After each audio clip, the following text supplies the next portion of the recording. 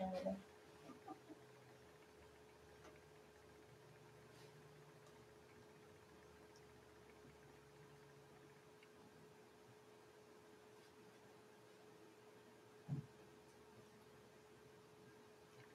hello, hello. Welcome, welcome, welcome. We're just going to give it a minute or two for you to come on in and we're going to begin talking. I'm just going to share it here.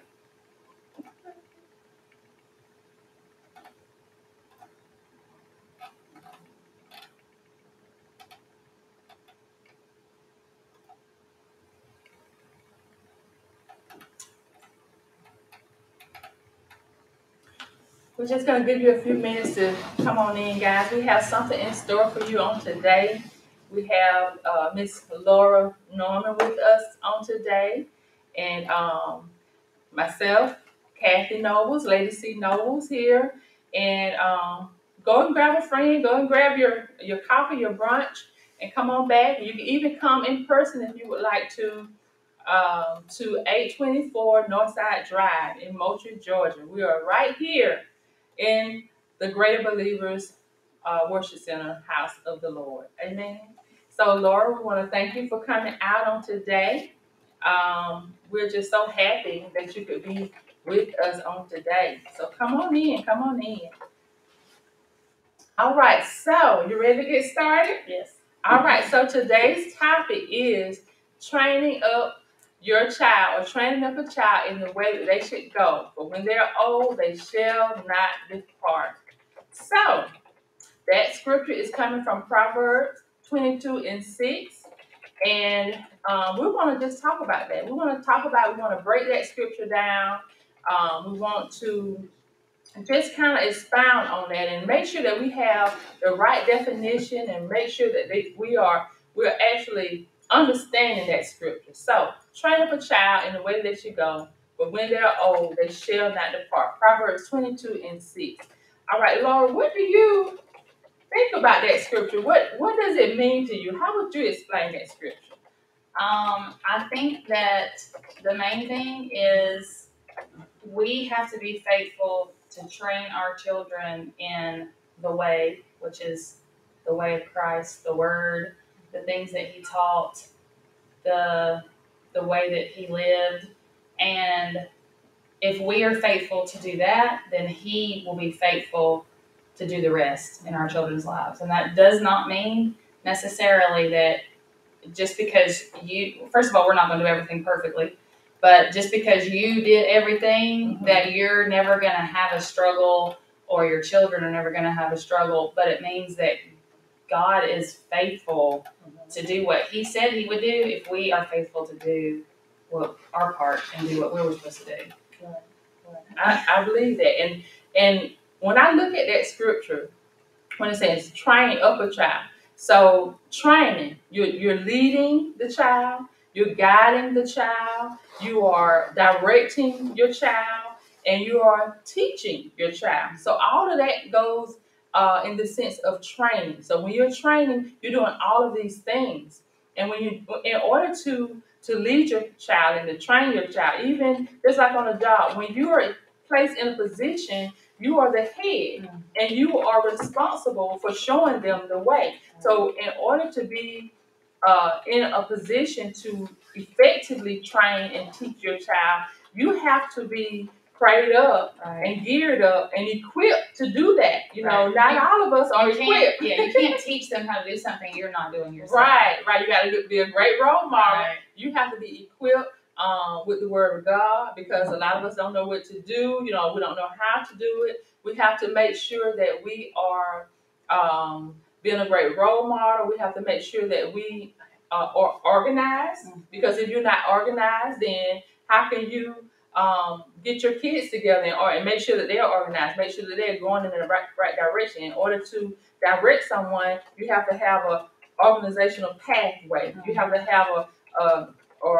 you have to be led in a certain direction, and you have to know what you're doing, and you have to be organized. So I would say organizational skills would be a plus as well, like a prayer life, being organized, being equipped, being prayerful, and just having the right frame of mind. You have to make sure that your mind at peace and that you're listening to God to make sure you're able to steer them in the right direction. Right. Because if your life is chaotic, then it's going to be hard for the kids to follow your lead, right? Yeah. So that's going to be very hard. I would also think that with this scripture, most people may actually think that it means if I'm training up my child, then they should be exempt from their rebellious teenage years. They're thinking it's supposed to go perfect. Well, Lord, I'm doing everything you said to do. I'm training them up the best of my ability. Why is this happening? Mm-hmm. Well, it's their teenage years. It's a terrible too. It's like things are gonna happen. Mm-hmm. It doesn't mean that they're gonna be exempt from anything. Right. They're gonna go through the regular struggles that a child goes through. Would you agree or disagree with that? Like, I what are your think thoughts? it depends on the child to a large degree, because some children are, you can see it from toddler years, are more rebellious by nature. Mm-hmm. Some children are more, they're rule followers. Right. So it greatly depends on the personality of the child, and I have some of both. And so I can remember when my oldest son was young, recognizing in his life the pull of the world. Okay. Regardless of how hard, what we were doing, everything we knew to do to train him up in the way of the word. Mm-hmm. And we could still see the pull of the world so strong, and the battle that was going on for his life. Mm-hmm. And so that battle is always there. Mm-hmm. And different children have different struggles and go through different things and react different ways. And that's where you have to get to the point where you just say, you pray. I feel like church lingo says this a lot as well. All you can do is pray. Mm-hmm. But that is huge. And so diligently praying for your children, praying for wisdom for yourself, mm-hmm. and also when something doesn't go right or you mess up, being willing to say, you know what, I messed up on this thing. I don't know. It's like I just told you earlier. I told my oldest son, I'm new to this. Mm-hmm. I don't know what I'm doing. Mm-hmm. I've never navigated through the teenage years before, right. And so being able to admit I don't know what I'm doing, mm-hmm. or you know what, I just really messed that up. Mm-hmm. I handled that wrong. I should have handled it differently.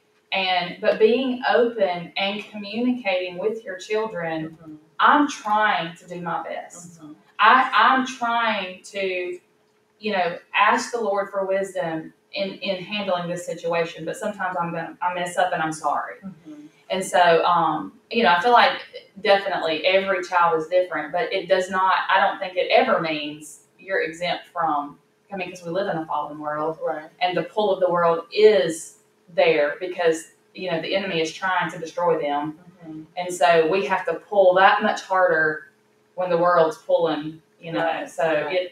It definitely does not mean anybody's exempt from anything. Right. Right. And I would like to add to that, it also doesn't mean that we should be comparing the way we rear our children to someone else. Uh-huh. I can't compare how I'm raising my child to you. Uh-uh. You may have a different background, and you're giving that tough love, but that's what you know to do. Uh-huh. And yes, they're going to be raised differently. I may have a background where I was abused, unfortunately. And if I have that background, and when I have my children, I may not want to spank them as much as you, right. Or I may not even want to spank them at all. Right. But the Bible does say, "Spare the rod, spoil the child." Yeah. So we are supposed to discipline our children, but they're going to be a different way that each person does that.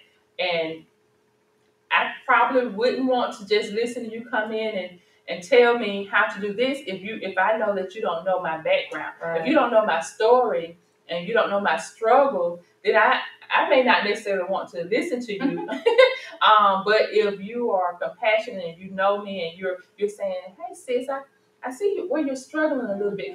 Can we talk? You know, I would love to. It's the way you come, you know, across to someone, and maybe you could show or give some word of wisdom, some advice to another person, but definitely don't compare the way I'm raising my children to the way you're doing it. You may not have the same economical status as I do, and I may be able to give them more things.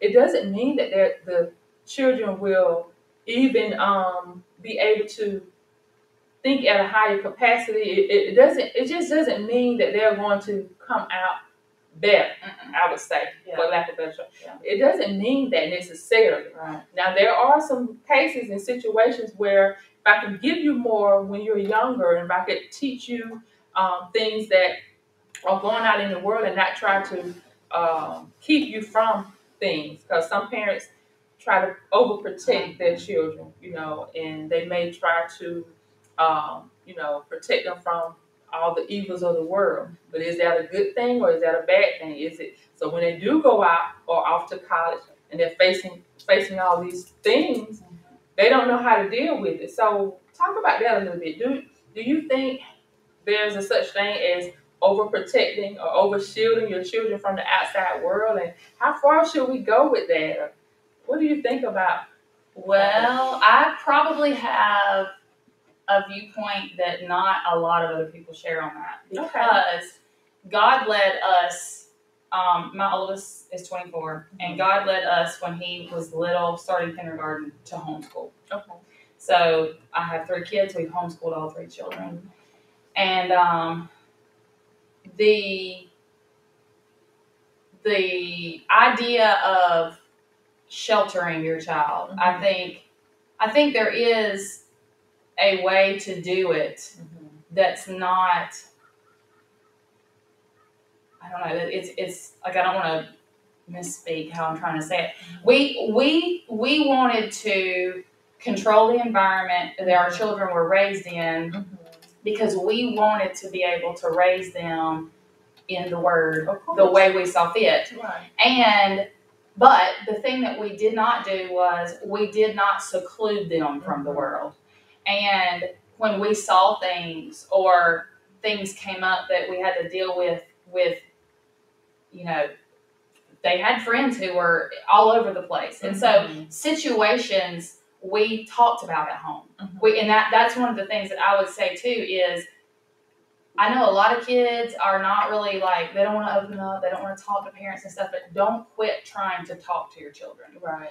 Have open communications with them. And when a situation arises that is a situation, especially if it's contrary to the Word, talk through it with your kids. Show them in the Word why this is. Don't say, you know, like the whole, you're not doing it because I said so. There's a time and a place for that, because you are the parent and you have the final say, and you can see the big picture. Just like we don't understand everything that God doesn't let us do sometimes, because we're not God. Right. And so he sees the bigger picture. And so as the parent, we have the opportunity of seeing a bigger picture than the child does. But when you're able to say, look, it says right here, this is why this is not something we're going to partake in. Then, and again, that's not to say that just because you're having those conversations, you're not going to ever deal with that issue again. Right. But it's so important to talk to your children about the things that are going on and about the trials and the hardships. And I think sheltering to a degree, and I don't know if that's the right term to use or not, but I think that there are some degrees that can be detrimental, like you say, but then there are also some degrees that I feel like if you're not careful, you give too much. And so it's like, I mean, there's a balance. And again, I would say with everything, it all comes back to, as the parent, just continuing in prayer and asking God to show you where to go with your child. Because just like you were saying, like, we as parents are different, but all of our children are different too. Right. I mean, all of the kids that were in my house are all 3 very different. And so I handle different situations different with different ones. So it's all about us keeping the conversation with God forefront and just constantly. And some days it's just like you don't really know what you're going to do. You feel like you're at your wit's end. Right. And then other days you're like, okay, God, we got this, And I mean, I can remember there being a time when my kids were little that I was just like, man, I really see where it would be really easy just to give up on this because it's such a struggle to try to stay in there and keep reinforcing when they're little. Mm-hmm. But there are times that I look back and I'm like, oh my goodness, if I could just tell my young self, it's okay, you're gonna get through this, yes, And I do think, even though we raise our children differently, I do think that there are some basic guidelines and a basic foundation that every parent should have that particular tool and skill for their children.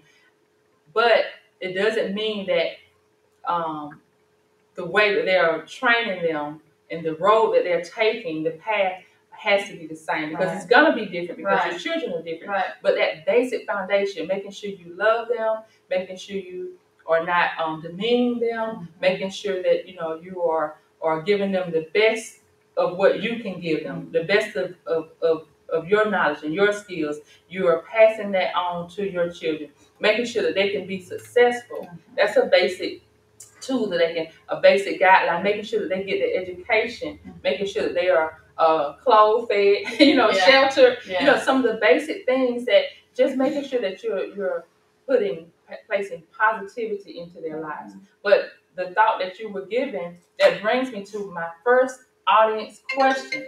So everyone that is on Facebook, we are tuning in and we have you here, and we definitely want you to add your comments and share and post questions that you may have. Now, we're not claiming to be experts, but we're going to do the best that we can. So if you have a question, if you have a thought or just a general statement that you would like to share, we can read it off live for you on this morning. So my first audience question, and you can place your answer in the box, is: should parenting styles change as society changes? I say that again. Should your parenting style change as society changes? Because society, it changes from year to year, from season to season, and sometimes from day to day. Yes. You never know what society is coming, what's going to happen in society. Should our styles be changing? Should we be going with the flow, or should we, or not necessarily even go with the flow, but are there things that are happening in the world, just like clothing? From generation to generation, the clothing style changes. And that's, something that society, they see it on television, they see it on movies.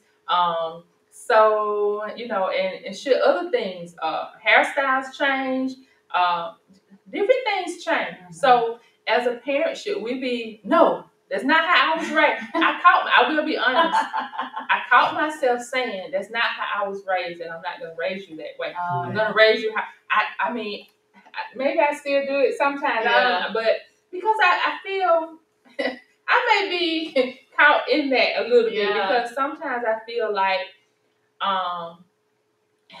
you just can't have free will at everything, and I wasn't raised like that. I wasn't raised to talk back to my parents, and I wasn't raised to do a lot of things. I wasn't raised to wear bedroom shoes in the grocery store. I in pajamas. My dad, when I did it one time, and I was driving. I was in high school. My dad caught me in the grocery store with bedroom shoes on, and he gave me, at probably 17 years old, a what for, like what Andy Griffin said. He gave me a what for, and I've never done it again. Even at the age of 49 now, I've never worn bedroom shoes again. I remember that. He said, we don't do that. And I've taught my children that don't go out in your bed clothes and headscarf. That's hot. But when I see it out in the community, especially for college students now, I still preach to my children. We don't do that. We're not doing that. It's just an image. It's So tell me, what are your thoughts? Let me see. I'll be checking Facebook to see if you have any questions or to see if you have an answer to that. Should parenting styles change as society changes? I think that you mentioned the basic guidelines and foundations. I think there are some things that are never changing because God's word never changes. Right. But I think that there are other things that you, so to speak, have to pick your battles on. And there are things that I wasn't allowed to do, or maybe I was allowed to do that I have or have not allowed my children to do. And it's one of those things where you just have to. It's like I feel like you have to handle a lot of situations in light of eternity. What difference is this going to make?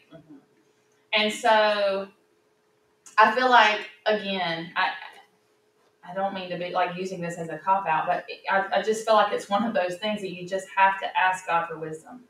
And I just think that there are some things you can give on. There are some things that in society, at the end of the day, it's not detrimental to your child's core person, value, well-being, whatever. But then on the things that are, like you don't change on those things. Right. And like I said, God's word is never changing, so those things should never change. Right. And so I think I think that comes to a thing where, again, it may be different from one child to the next. I mean, you just kind of have to wade through it as you go. We need to also add support to that foundation. We talked about love, and we talked about being positive to our kids.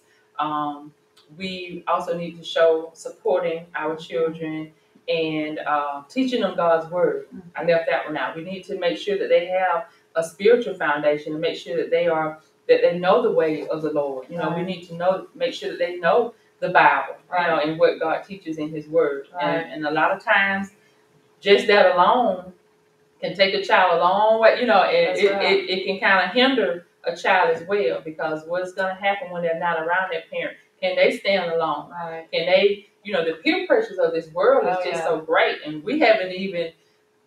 That's another topic. Peer pressures of this world for our children. So I think it's just parenting the styles that and trying to change the society. That's pressure on us too, because our children, they will come and they will put a little pressure on us and say, well, everybody else parents, so they do it. I've heard that many times. I remember saying that to my mom as well. So-and-so gets to do it. Yeah, and so I'm not so-and-so's mom. Yeah, and I'm going to share one example. I told Ariel I'm not going to tell her business. I'm not going to tell her business, but I'm just going to share one example. When my daughter, just being a teenager, want to go out with her friends, and I'm old school. Who, what, when, where, why, how many. Yeah. I'm going to ask those questions. Yes. And she told me that, well, the other parents don't ask their children who they're hanging out with. They just let them go. I'm like, well, that's not how I was raised. That's my answer to her. Well, that's not how I was raised. And I'm not doing this, I'm not doing that. I need to know who, what, when, where, why. And I tried to explain to her, not just to say because I said so. Right. I tried to explain to her, well, what happens if you get in a accident? Right. And the police asked me a question and says, well, who was she with? What type of car was she driving? Right. Where did they go? Right. And what outfit did she have on? Right. And I don't know these things, and that's why it's important, not to try to sneak behind your parents' back and change clothes when you're out and about. I don't have a description for the police officer if you don't share with me, if you don't ask me. So a lot of times you do need to stick to some of those things that you was right, because the old school is great. It's a good school. Now that's my philosophy. Old school is good school. A lot of these changes, some of these changes, I just can't get with, Laura. Yeah. I can't do it. But I am not the hip mom for sure. I've tried to change, a little bit, but my daughter, my oldest daughter, she definitely reminds me, that you know, it's different, the way, and I can see it myself because I know that society, I know the world is changing. I can see something that I did with my second child that I didn't do with my first child, and things that I'm trying to do for the better, and I'm trying to make it different, and I try to explain that. Well, and when you know better, you do better, and you're trying to make amends, or you're trying to, or not necessarily make amends, but you're just trying to get it right this time, and you're just trying to do a better job. And we do feel guilty as parents, and we don't want to make the same mistake that we made before. Right. And it's hard. Yeah. It's hard. It's peer pressure on us as well, So I will say that. And Miss Allen said she definitely agrees with dealing with each child differently, because each child is different and requires different attention. So I agree with that. Thank you, Miss Allen. Okay, so the next question. You ready for the next question? Sure. Okay, so how do you punish without destroying the child's spirit? How do you punish your child without destroying their spirit? I want to get my thought first? Sure. Okay. Okay.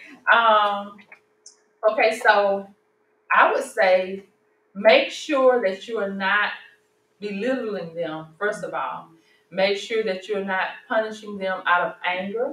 I've been guilty of that. And I can tell when I punish my child, like, I didn't spare the rod, I'll just say that. But I would bite my lip. And that meant, and when I finished spanking my child, I realized I was angry because I was holding I was biting my lip, and I was like, why is my bottom of my mouth hurt? And I did that several times, and I guess God just began to reveal to me, you were angry. You need to wait. Yeah. Go sit down, parents, and take a breather, and don't punish your child. If you're mad with your child, do not punish them right away. You need to wait. You need to sit it out, and even a spanking may not always be the answer. Right. There are different alternatives to punishing your child. It doesn't always have to be, spanking or whipping your child. A lot of times, parents get carried away, and then they have a heavy hand. And then there are certain places, and I know some parents may say, you can't tell me where to, put my child. There are certain places you are not supposed to hit your children, and certain places that the law says is okay. I believe the arm and the buttocks and maybe the legs. I'm not sure. And it's definitely not the back. It's definitely not the face, and not the stomach or anything like that. So it's like two places probably. So we have you hear of cases all the time where it turns into abuse, and then the parent would say, "Well, I was just punishing them," but you you just have to be careful. You have to be careful. There's other ways. There are other alternatives. You can take some things from them. Take their phone from them. You can, just not let them go out with their friends. There are many different things that you can do to punish your child. It doesn't always have to be, a spanking.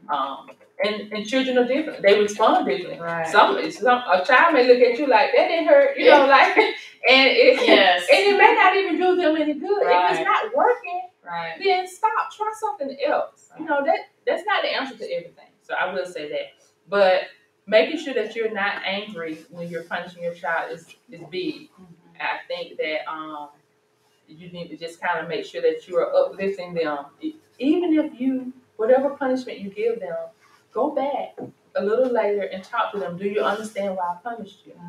Or say it ahead of time. I'm punishing you because this is what you did, and mama and daddy doesn't approve of this. We don't approve of, explain it. Right. And I know a lot of times we are used to saying, or in the past we were used to saying, because I said so. Yeah. That's not going to cut it right now. That's a change that society, these kids now, the children, times are very different. Yes, they want to know why. Yeah. And our second child likes to know why. She asks why all the time. She's a why person. She wants to know why. So we also have another audience member, Miss Angie says, in our society and in the church system, continuing support for parents is lacking. Yes, it is lacking. It is lacking. So, what do you think as far as how do you punish without destroying a child's spirit? I totally agree with what you said about first of all, the spanking is not the answer to every situation, Right. and it's not the answer with every child. Right. But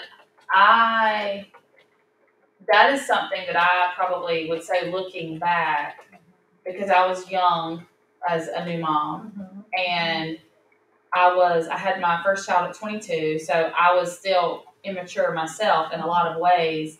And I had a little bit of an anger issue. I wasn't just like, it was like when something would set me off, I would just like, oh, it's just, I could feel it just inside. And unfortunately, my first child was older than I wish he had been, but that is something that the Lord delivered me from. That is something that I prayed. When my kids were little, I went to a Tuesday morning prayer group, a ladies' prayer group, and through that time in that prayer group, if nothing else, if God didn't do anything else in my life, and He did, but if nothing else, that coming out of it and Him delivering me from that, where I could remain calm, because we're a loud bunch anyway. Our immediate family, but also my siblings, cousins, aunts, uncles, I come from a loud family. And so we're kind of loud anyway. And so I was a yeller and would shout and yell and holler. And I did. There were times that I was like, you know what? You just need to go to your room. Because I need a minute and you need a minute. Right. But I did do more yelling and hollering than I wish I had. And so after the fact and coming through that and God delivering me from that, it's amazing how much easier it is to handle a situation when you can stay calm. Right. And that goes to anybody, not just to your children, not just dealing with your kids, but when you can stay calm and being able to say, I'm not yelling at you, so I need you not to yell at me. Right. We're talking through this. We're having a discussion here, and so but I mean, I think don't be critical. And these are things dealing with any person, not just your children, but especially your children, because the role you have as their parent and especially their mom, saying critical things, your words, words can leave such a lasting impact on children. Yes. And I mean, there are some things that I say sometimes, I'm like, oh man, I wish I had not said that. But you can't take it back. Right. It's already out there. And they'll bring it back up. Oh, they will. My grown son loves to bring things back up. But yeah, I mean, and again, you're gonna make mistakes. Yeah. And we didn't have perfect parents. We're not perfect parents. Right. And God knows that. And the Holy Spirit is there to he picks up way before we leave off. He's there the whole time. And so that's, I just feel like, again, prayer is so important, and so it's really like the bedrock of everything. Right. So, but yeah, I mean, just I totally agree with the words that we speak and the tone and how we handle everything is so important. Yeah, I agree with that tone, because choosing the right tone and making sure that you are actually ready to have a decent, peaceful conversation is key. Because sometimes we can intimidate our children, and they could be afraid of us as parents. And you really don't want your children to grow up knowing that you love them and you want them to love you back. But you don't want them to be afraid of you their entire life. Right. And I know, there are some children that they're just afraid of their parents, and even just counseling, in the school system. I may even ask them, I'm like, I have to call your parents now. Which one do you want me to call? Do you want me to call your mama or your daddy? Yeah. They said, call my mama. or either don't call my daddy. Yeah. Because they know, Yeah. they know, but you can't intimidate your child. And I there's a fine line. There's a line, and we have to work towards that. To not to mean business, to let them know that this is the rule without scaring them or intimidating them. And I would also say, on the flip side of that, to encourage your children and compliment them when they do good. Because I know people in my life who have, like, they're grown or, young adults, whatever, but they still have that feeling that no matter what they do, it's not good enough for their parents. Right. And so the discipline and all is one half of the relationship. You have to encourage them and tell them you're proud of them, and let them know on a regular basis that you love them regardless. It's like nothing you're gonna do is gonna change my love for you. Right. But when they do positive things, when they do good things, when there are things that you can give a compliment for, that's just as important as the discipline and the correction too. You have to acknowledge that. Yeah. And Angie said partnering with God and leading in love is necessary. Absolutely. All right, next question. And we're almost done, you guys. Next question. How much should a parent become involved after high school? Like, should you still be involved in your child's life? Should you be controlling? Now I know you have two. They have graduated. Yes. Two are out of school. Yes. So how much? And I have a stepdaughter who's older already too. So we have three that are already adults. Okay. Do you think it's necessary, or does it depend on the type of support that child needs? I definitely think it depends on the type of support. And this is interesting because we just had a little bit of a conversation with our oldest child the other day about something that we were still doing for our middle child. Okay. There's a big difference if your child is in college and not working a job and still somewhat dependent on you as a parent. Right. Versus married with their own kids in their own household and they're already dependent. Right. Independent with their own family. Right. Worlds apart. Right. But I would say that even our grown children, there's times where if they still needed the support of their parents in any way, if we can help, we're going to. Right. But to meddle and to say, oh, you need to be doing this way. Right. And you need to be doing this way. Or, we have 4 grandchildren to give our opinion on parenting or anything. That is not our place. Right. And so, with the one who is in college, she's an adult. She makes her own decisions. She basically, she lives on her own. She's 5 hours away. I can't micromanage her. Right. And so there comes a time when, and again, every child is different, where little by little you're giving more independence for them. And there's got to come a time when you aren't responsible anymore because they're making their own choices. Right. You can't. It's two-sided. You can't try to still micromanage them, but you also can't still blame yourself for choices they may be making. Right. Because maybe you didn't do everything that you should have done. Maybe you're hearing some of this and you're thinking about scriptures that maybe you weren't even saved when your children were little. Right. And so you didn't raise them early in a foundation of the Word. But there comes a time when, if they know and they have heard and you have done your best to introduce them to the Word, their choices are on them and they're not on you anymore. Right. And so that's a very hard place to be too, because it's hard when our children make decisions that we know are not going to be good for them. But sometimes you have to, sometimes you just have to be there to love and support in any way you can, but they have to walk through it themselves. Right. That's So true. that can be hard. It can be hard to watch. Right. But I will say, for any young adults out there, you're still a part. You know, it goes for you too, because if you're not on your own, then you're considered as being one of a young adult child. You know, so if you don't want us to meddle, then you can't bring. You're gonna have to show some responsibility. And you're going to have to go out and, get your job and show us that you can do it on your own, and show us that you can be responsible, or we're going to meddle. That's just, a little sidebar for you. We're going to meddle, young people, if you are not, if you look like you need a little help and a little support, and you're not quite getting it yet, we're going to give you a little advice. And I will say this also. If you tell your parents your business, that is a gateway, and you're asking us to meddle.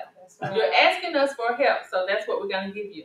They need to say right up front, I just need to vent. Right. I don't need you to tell me the solution. Right. You got to say it up front. I just need you to listen. I actually gave my children permission to just say, Mom, I just want you to listen. Yeah. And because they kept saying after the fact that I'm always giving them advice, and they just want to be heard. Yes. And so I said, "Oh, you didn't want any advice?"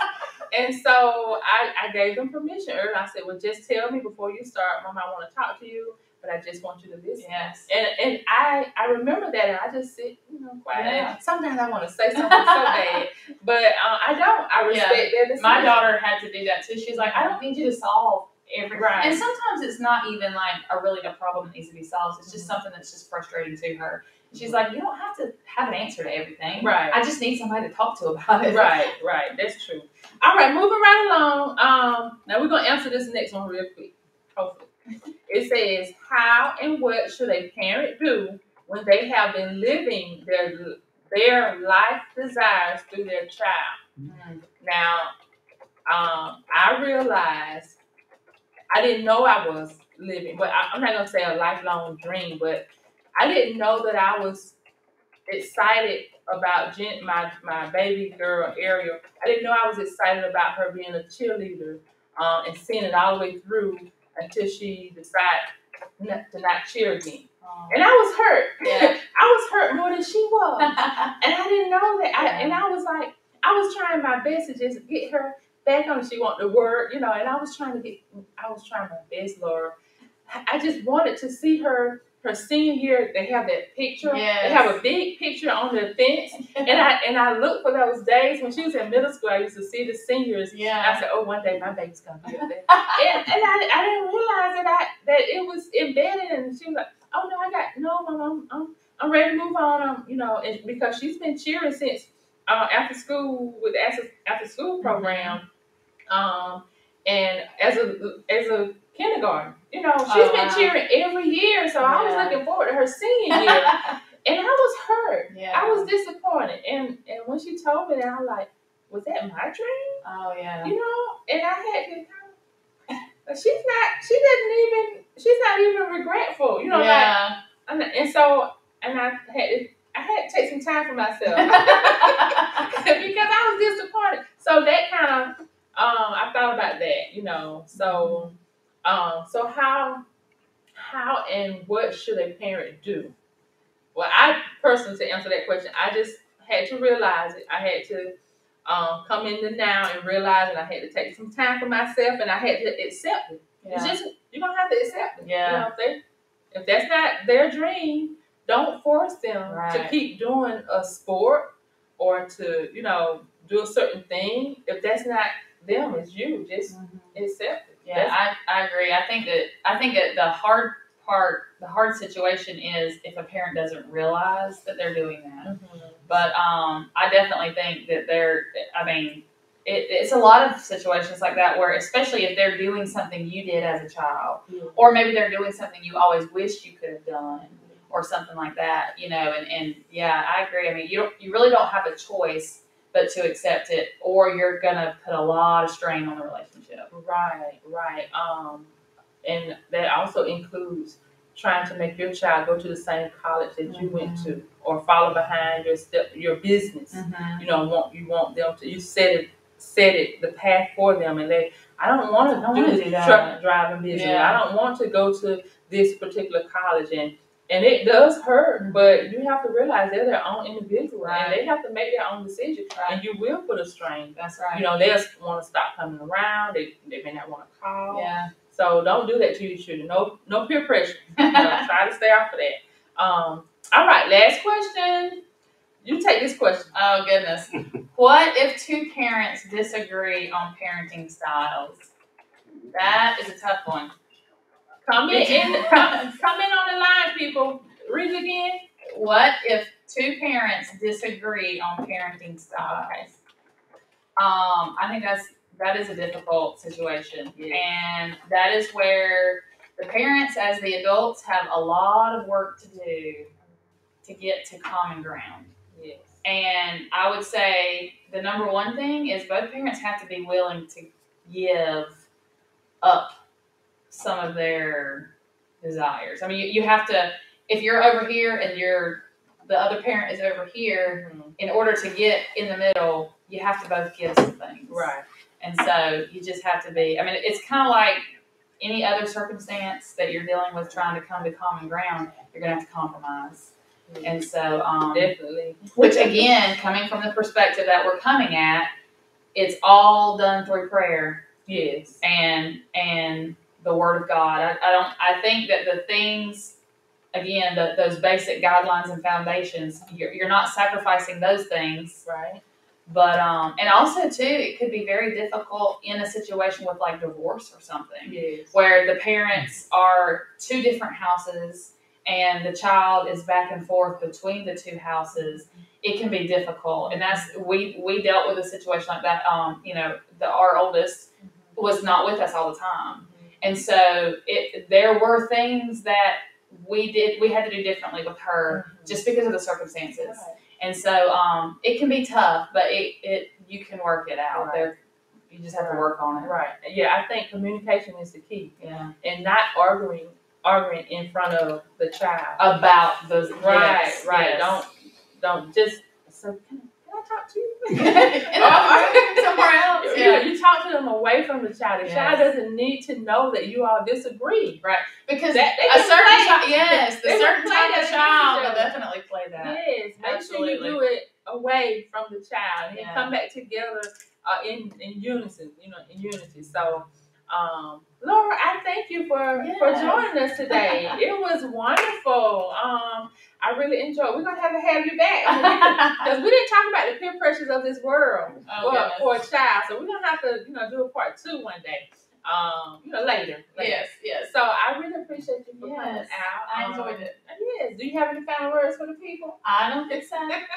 Okay. All right. Well, thank you guys. Thank you for tuning in, for training up your child in the way they should go. For when they are old, they shall not depart. Go back and read Proverbs 22:6. Make sure you're keeping up with your prayer life, asking God to help you train up your child, help you to to just search yourself, and if there's anything that's not like him, he needs to take it away from you, because we want to make sure that we're walking in God's path, and we're training our children up the way God wants us to train them up. Amen? Absolutely. Amen. All right, until next time, guys, we'll see you. We love you, and goodbye. Thank you.